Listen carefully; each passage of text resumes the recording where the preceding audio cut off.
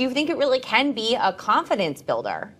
I think it can build your confidence when you see how many people actually would be interested in meeting you, and for whatever purpose. But I think everyone does get, in the end, infected by that sense that, well, there are limitless possibilities out there. There's an endless army of people that, there's a stream of people that it's never going to end. So how do you then decide to stick with someone and think, okay, well, I'm out of here. I'm deleting this app. I'm not on anymore because I found the one. But, in the back of your mind, there's always, well, there's loads more people out there. And I mean, it's really easy to get back on it at any time and find someone who's maybe a bit better, or if this is a little disappointing, well, it's really easy.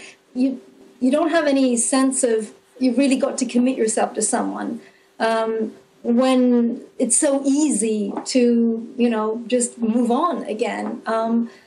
So that to me is the downside. I mean, they say a lot of people get married now who meet on dating sites. And I find that really amazing, because you've got to both decide simultaneously that you're both going to commit yourselves to each other and sort of forsake everyone else and not go back on those apps and those dating sites anymore. And, to both reach that point at the same moment. Well, it's not easy in this day and age. But Ken, how did you do?